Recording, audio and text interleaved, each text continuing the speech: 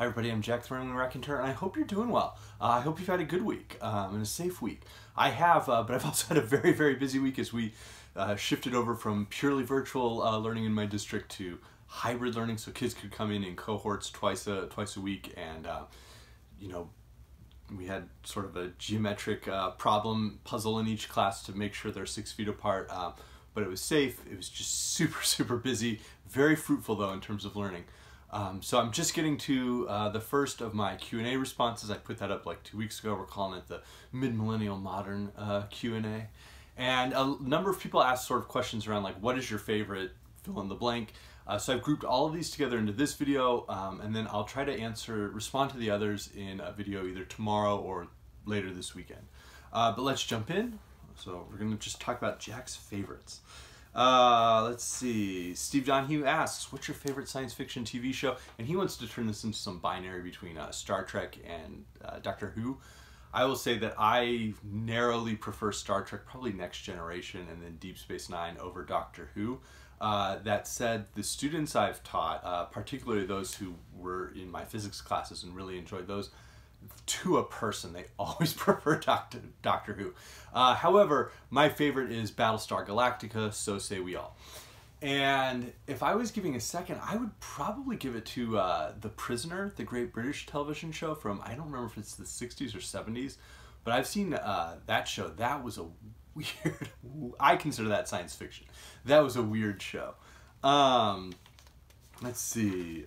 Inspiring Words asks, what's your favorite American sitcom? It's The Office, narrowly edging Parks and Rec. And I'll throw in a bonus here. My favorite British sitcom was Coupling, which if you've never seen that, I think that show is hysterical. My wife loves that show too. I discovered it watching it really late on a Saturday night when I was like 14, and I remember thinking, like, as I watched the episode, like, I'm gonna get in trouble if my parents walk out and like hear what is going on this. Because it just seems so like so focused on like sexual innuendo, and I couldn't stop laughing and just thought it was hysterical and amazing. And years later, I introduced my wife to it, and she thinks it's funny, so we rewatch that probably every year. Hester Dunlap, who has fantastic taste in music, asks, which period of history interests you the most? And really, it's any period of human history. I find humans inherently just interesting and fascinating, anecdotes, quirks, little details that I have a digressive and distracted mind, and I love those. So every period is interesting. That said, I find periods of like great transition where you have sort of, nobody really knows what's about to happen because you have cultures coming to contact for the first time, and there seem to be so many possibilities. And then there is what actually happens in history, and often it's very tragic and sad. But those periods are always really interesting, those periods of great transition. We might be in the middle of one of those in 2020 and 2021. We'll see. That said, her follow-up question was really interesting. If you could travel back to it, what non-living object would you take with you and to what purpose? And I have a tendency to always interpret the time travel question as sort of like my responsibility to the rest of humanity to like fill in some gaps. And so it would be some culture that we have some records of, but not a huge amount, and trying to see probably that civilization or culture at its height, rather than at its nadir, or after it has been, completely transformed or changed, or, has disappeared. So here, living in the United States, it would probably be something like seeing the Aztec or Inca civilizations before the 15th century, or even the Mayans, or here in Arizona, the Hohokam, who dug the irrigation canals that still are used, or the ancestral Puebloans of northern Arizona. And it would probably just be some way of like camera or something that would allow me to document some of what that civilization was like, just to continue to value like that aspect of human history. Let's see. Oh yeah. Seeking Stories asks, what are 3 of your favorite board games and why? So I'm going to group 3 different categories. One is sort of like quicker games that reward replayability but also aren't that complex. And 2 that I want to highlight, one is Seven Wonders, which, if you're a fan of ancient history like I am, you get one of the original 7 wonders, or in expansion packs like the Colosseum or the Great Wall of China, or Stonehenge, the Hagia Sophia at Byzantium. And so you're building the wonder, and it has different resources, but you also create a whole civilization with like military forces and marketplaces and palaces and theaters, and then science innovations. And so you have these, and you just score points at the end of the game. But it's very, very, very, very fun. The other one is Innovation, which is just a strict card-based game where you get technologies, and the colors stack, and they have little icons, and each technology gives some power. But you go up through the ages, so you start with prehistoric, technologies like the wheel, or clothing, things like that, and then you move into the classical age, you get mathematics or a calendar, or things like that, currency, and then eventually you get around to getting like gunpowder, or railroads, or a bicycle, or at the end you have like artificial intelligence, things like that. And so you get the different cards that you get are technology, and they just give you actions you can take, some of which help you, some of which hurt your opponents. And it's very fun. They're both very replayable. In terms of more like group dynamic games, one that I love is Cyclades, which is set in ancient Greece. You're on an island. Everybody's on a couple of islands, and your goal is to try and build up metropoli on the islands. There's 4 different building types. If you have one of each, you get a metropolis, or you can go take somebody's metropolis. Or you can get philosophers, and if you get a certain number of philosophers, you turn them in and get a metropolis. But the cool part is you do all of these things by bidding every turn to gain the favor of one of the Greek gods. There's 4 that are in play, and then Apollo just gives you like some gold if you're running out of money to bid on. But the other twist is there's always 3 mythological creatures from the Greek myths that allow you to do interesting things. So a Gorgon can be put on an island to freeze like the people that are there, or the Minotaur can be put on an island to basically like give it an extra defense for a turn. The Kraken can pop up in the ocean and wipe out ships, and then move up to 3 spaces and again wipe out the ships. But the best is Pegasus, which basically acts like the airborne, so you can take troops from one island and move them to any other island. And the Chimera allows you to draw any mythological creature out of the discard pile and use it, and then you reshuffle them. So if you can get Pegasus and then a Chimera, and Pegasus gets used again, that's how the game is always won. It's fascinating. It is an absolute delight to play. Cosmic Encounter, however, is my single favorite game. And that is a game where there's just very simple mechanics. You have an alien, you are an alien civilization. You have one ability to break some rule. The rules are very simple. You flip over a card that tells you which of your opponents you have to attack. You get to pick 1 to 4 ships to send to their system for an attack. You get to invite whoever you want to ally against that person. They get to invite whoever they want to ally against you in defense. You either play orange cards to see the victor wins, or you can play a green card to surrender, in which case you get cards from your opponent's hand for every ship you lose. If you succeed, you get a colony. If you get enough colonies, you win the game. If you succeed with allies, they also get that colony. These rules are very, very simple, but every alien power breaks one of those simple rules, and there are all sorts of cards that break one of those simple rules. So it's absolute chaos and just a glory to enjoy. You can also play it with up to 8 players. I've played it with 10 though, just kind of making up pieces to go along because it's that fun. I've taught it to students. They love it.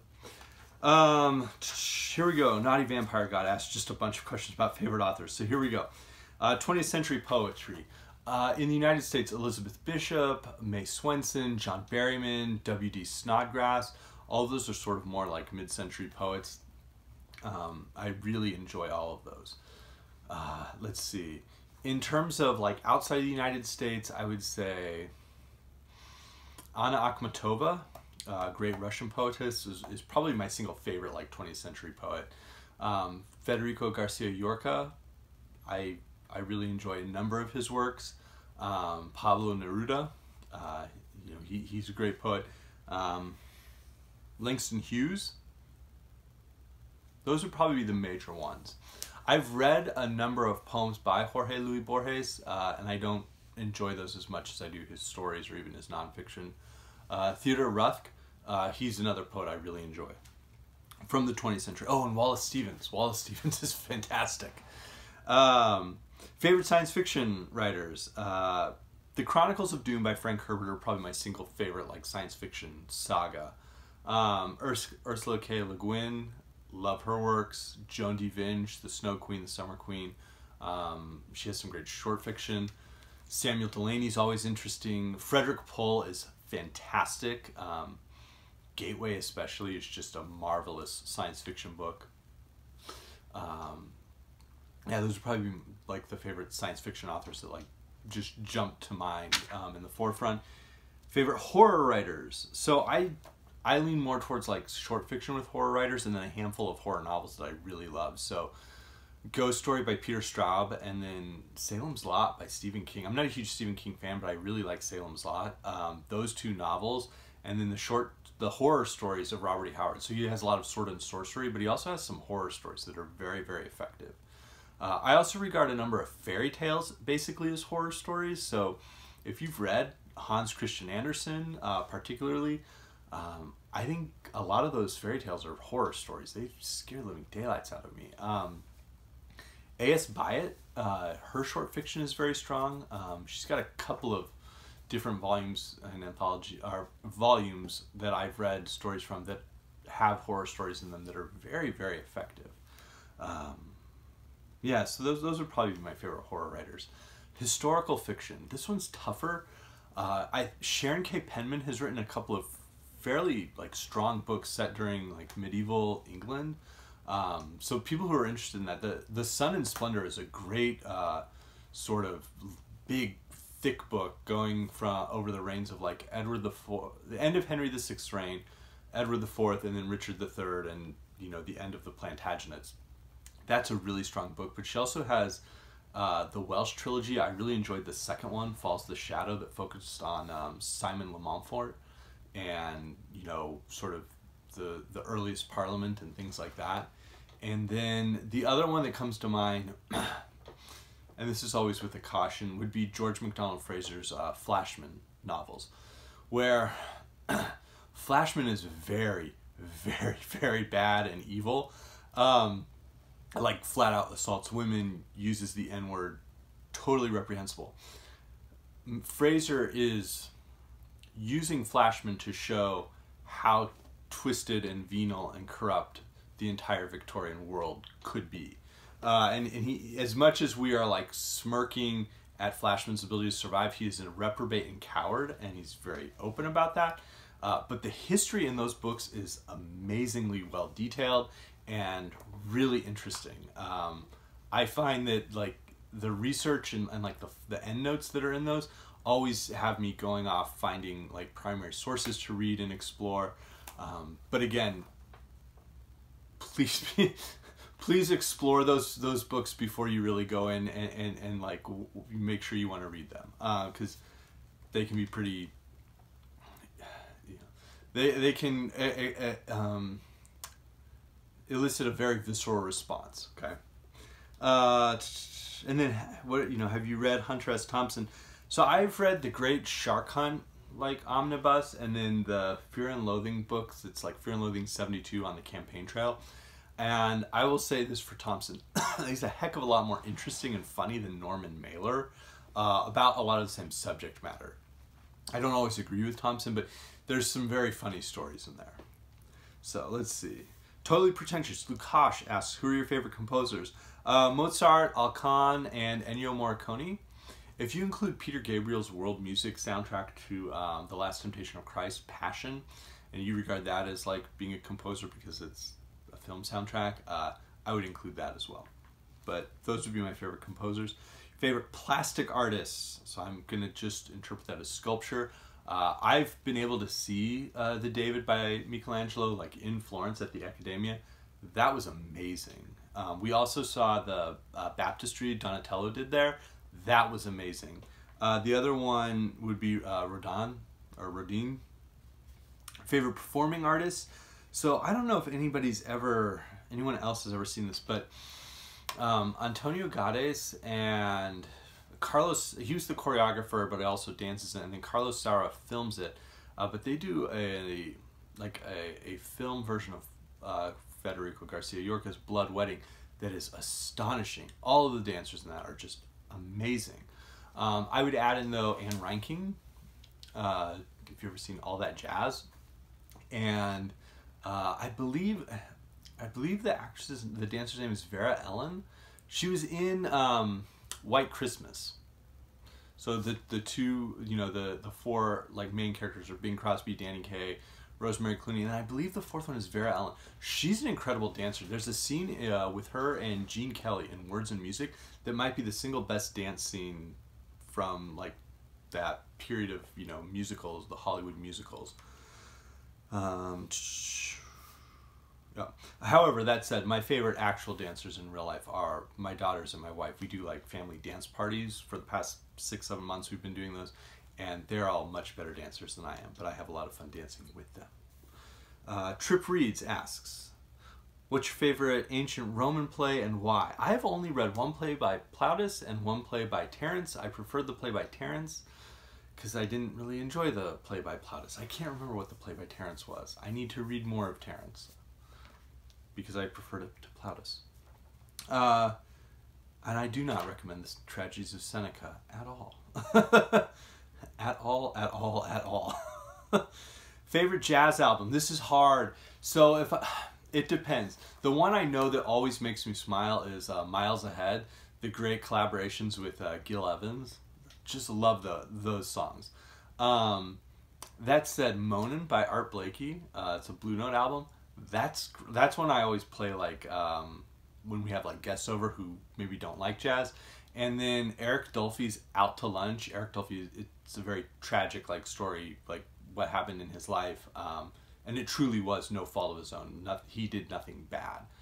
He was a very good person. He was diabetic, and when he went into a diabetic shock, the individuals assumed that because he was black, he was a drug addict and was going through like a drug withdrawal rather than that he was in diabetic shock, and so that's why he died.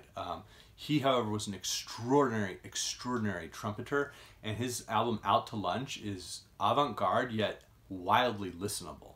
So I highly recommend that if you're into jazz and like want to like sort of push your envelope. Try Out to Lunch by Eric Dolphy. John McPhee. I've never read his work, but thanks to your comment, I looked him up. I'm interested.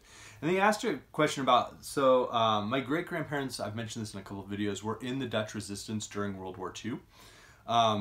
So their experience, and why were they doing that? My great-grandfather was actually in the Dutch military when World War II started, when the Netherlands was invaded by Nazi Germany.